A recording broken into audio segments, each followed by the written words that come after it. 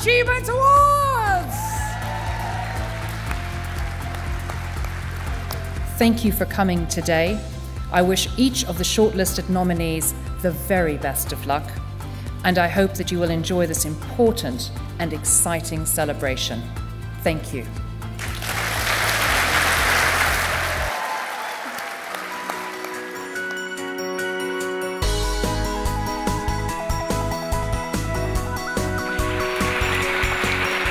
So thank you to all of you for your immense talent and the contribution you make to making London, and in fact the UK, a leading financial services centre in the world. Give yourselves a round of applause.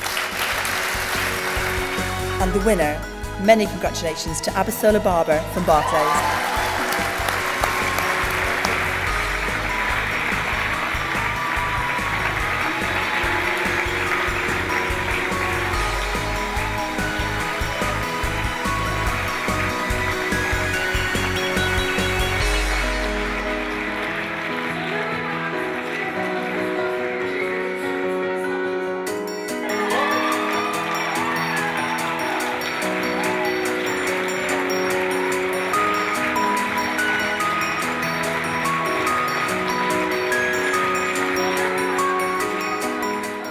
I am absolutely delighted to have won this year's Rising Star Award for the 21st Annual Women in Banking and Finance Achievement Awards. I'm passionate about all of the work that I do in my day job and in the networks and societies that I'm a part of. So for someone to kind of pat me on the back and say thank you is phenomenal. I'm so grateful. When you care so much about helping and supporting women, and I've had the privilege of being able to do it as part of my actual job, you don't think you deserve a award. It's in you, and you're just so proud to be part of it. We're delighted to have won the Team Diversity Award for Credit Suisse, and there's a massive team behind us, but we have to thank Credit Suisse for being such a diverse organisation to allow us to push the agenda and to sponsor us in our pursuit. I'm absolutely delighted to win the Women in Banking and Finance Award for Achievement. It really does mean a huge amount.